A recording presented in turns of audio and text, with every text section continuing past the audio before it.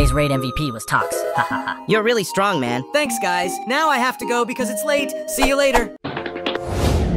Tox can be a cool guy sometimes. It's good to be on Frozy's side once in a while, and Bacon isn't as dumb as others I've met. What? I can't believe Tox is hanging out with those guys. Let's teach him a lesson so he learns not to stray away from us.